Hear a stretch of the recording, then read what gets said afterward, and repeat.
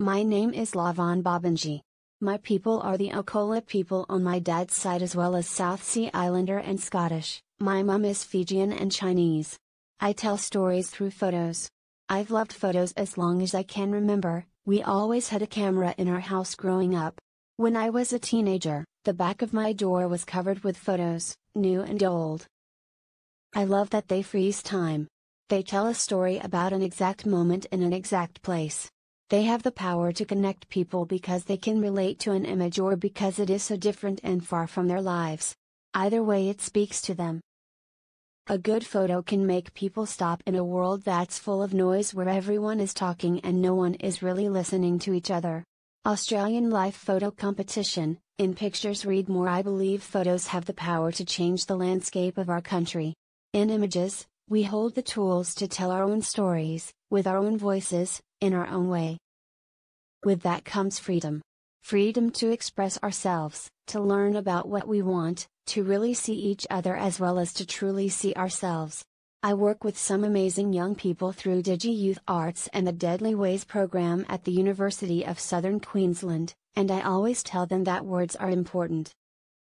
The words we say to others, the words we allow others to say to us, the words we don't say, but most importantly the words we say to ourselves. The story that we are always writing, our story.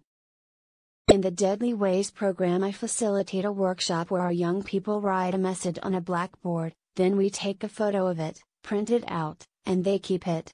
They get to choose what they write. Either what career they want to pursue if they know, but also who they want to be. What traits they see in others around them that they love and look up to and want to emulate. It's a goal and a promise that they're making to themselves that, in this moment, this is what they are aiming for.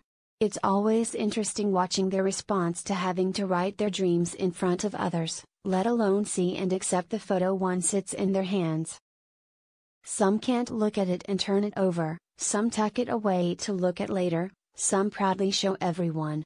It's a vulnerable feeling being really seen. Sharing with the world your dreams and who you are. I'm not gonna lie, writing this article for me is a daunting experience. But it's in the uncomfortable and awkward spaces that we are stretched and we grow. I've always found that in the silent spaces between people and experiences I've felt most connected, where what I was meant to learn stood out. Because sometimes we can feel so lost. With my family, we only found out who our people were about 8 years ago. My dad searched his whole life and became an anthropologist in pursuit of finding our truth. On his mom's side, his grandmother Ada was stolen from Strathleven Station on the Palmer River and taken to Yarrabah Mission, and on his dad's side his granddad was blackbirded/stolen and forced into slavery from the Solomon Islands to work on the cane fields in Queensland. So I grew up knowing exactly who I was on my mom's side and feeling lost and unsure about who I was on my dad's side. At the same time, I had specific roles and responsibilities on both sides. Finding that connection helped to ground me. Knowing who you are grounds you. Learning who the people around you are and their story enriches and fills a lifetime. Marching Together, World's Indigenous Peoples Day in Sydney, and pictures read more. So here's my challenge to you and to myself. Go take photos. Photos of what you're doing, of who you're with. Photos of your family, of people and things that make you happy.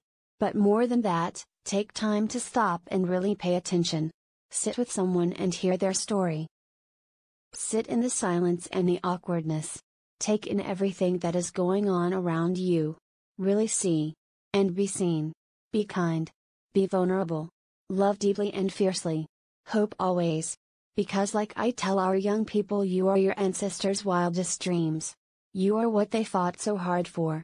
Everything has been passed down to you by those who came before you, so be proud of it. You have a purpose and a calling and a story that only you can tell, and there is so much beauty in that.